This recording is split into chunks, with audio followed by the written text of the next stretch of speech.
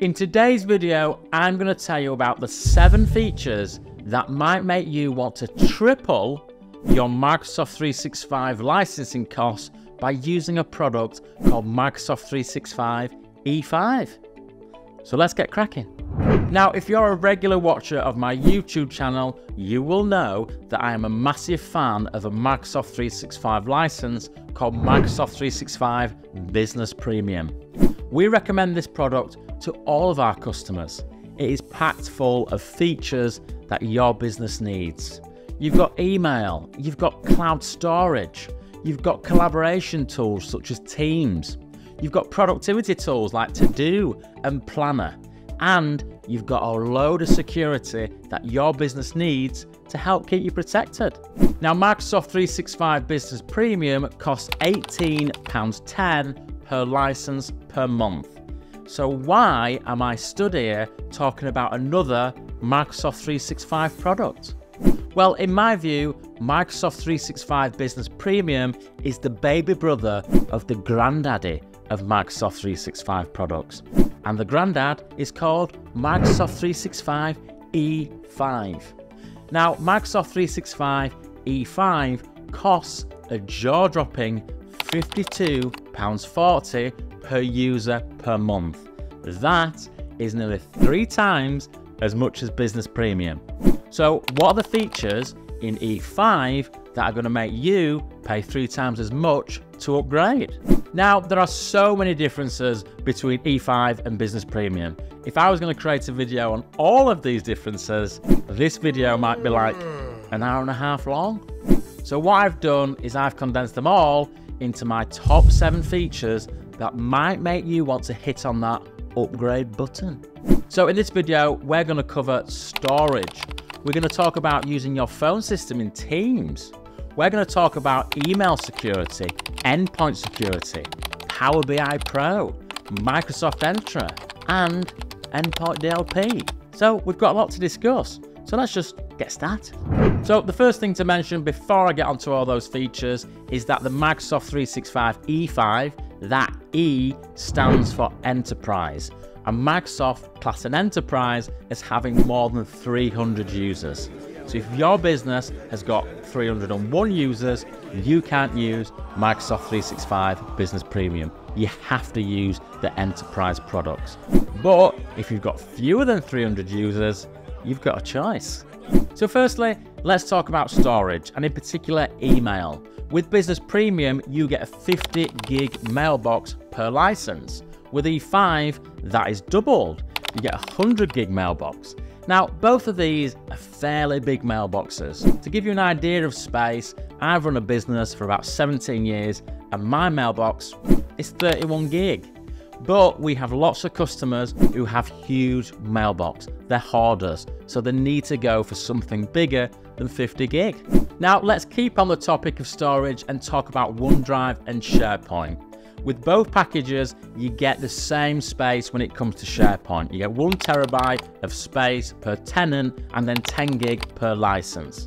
But the difference happens with OneDrive. With Business Premium, you get 1 terabyte of space, but with E5, it's classed as unlimited. But I think it's more like 5 terabytes. So if you're a bit of a hoarder, then E5 might be for you. Now, what happens if you want to use Microsoft Teams as your business phone system? Yes, you really can. Now, to achieve that, to start with, you need a base license called Teams Phone Standard. Now, that comes included with E5, but it doesn't come included with Business Premium. You can add it onto Business Premium, but it will cost you an extra £6.60 per user per month. Now, moving on to Power BI. What happens if you're a business who wants to get better insights from the data in your business? Well, you could use a product called Power BI Pro. The BI stands for Business Intelligence. Power BI is a tool that helps you grab various bits of data from different areas of your business and pull it all together. From there, you can analyze it, visualize it, and share it. You will get better insights into your business. Now, Power BI Pro is included with Microsoft 365 E5. Of course it is. But again, like Teams Phone Standard, it's an add-on to Business Premium, and it will cost you an extra £8.20 per user per month. Now you can see that all these packages are ramping up the price, but we've still got a long way to go before we get to £52.40 per user per month. Now the rest of it really is about security. Microsoft 365 E5 contains all the top security that Microsoft has to offer. Let's talk a little bit now about what that includes. Now firstly, there's email security. Now with Business Premium, you get a really good email security product called Defender for Office 365 Plan 1. That helps protect your business against spam, malware, phishing, impersonation attacks. It helps to protect your business against receiving dodgy attachments and helps with dodgy links on emails. But E5 goes a step further, and it includes Defender for Office 365 Plan 2. Now this simply has more security features. Things like simulated phishing attacks, so you can test your team on their cyber awareness skills. And if the skills are up to much, it then goes on to offer cyber awareness training. Now without this, you would have to buy a third-party tool like KnowBe4, which means costing you more money. And then we move on to device security. Now you might traditionally call this antivirus software. Now Microsoft doesn't do antivirus software, does it? Yes it does, and it's award-winning. Now with Business Premium, you get Defender for Business, which includes really good security software for your devices. It's next generation antivirus, it helps protect you from ransomware, and it includes things like vulnerability management. But of course, as you're learning now, E5 takes it a step further, and you get Defender for Endpoint Plan 2, which includes a lot more security features such as threat hunting. That means Microsoft cybersecurity professionals will actively look in your environment for existing threats.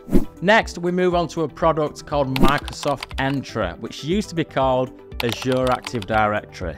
Now, what is all that about? Well, this product is all about access and identity management. Now, in today's digital world, how do you manage secure access to your data using multiple applications and manage it all centrally?